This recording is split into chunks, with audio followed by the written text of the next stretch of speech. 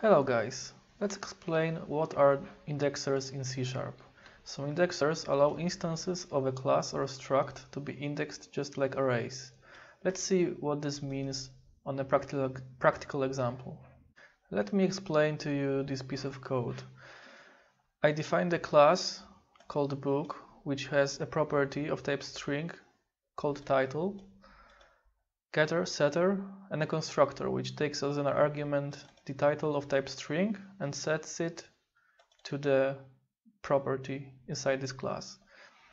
I have another class defined which is book collection, which has private list of books inside, private list of objects of type book, and initialized with empty content. So right here you can see the indexer. So it is defined using this syntax: public book, which is the type which will be returned.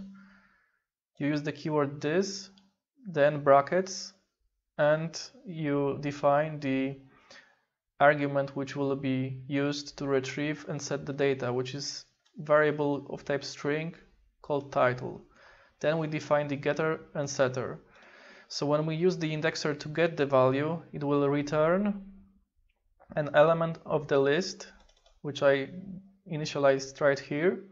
So it will find an element inside this collection which has the same title as the title which is passed through the indexer. And when we want to set the value, it will add the new instance of a book object instantiated with the title to the list contained in this book collection class. Let's see how this works in a small program.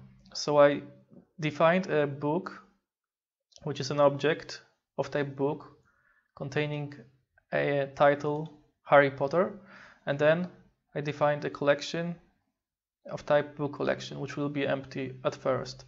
I use the indexer to set the value inside the collection. So I use collection brackets, then I pass the title as defined here, which is Harry Potter, and I say that I want this book which I instantiated above to be contained inside this collection under this key.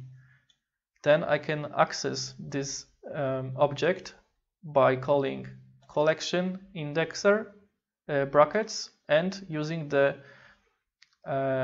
index Harry Potter. After that, I can access all the properties of this object.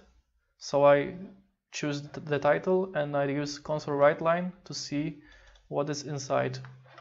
When I run this application, it will say Harry Potter, which is what we would expect. I hope this quick introduction showed you the capabilities of indexers and how to use them in C#, and I hope to see you soon.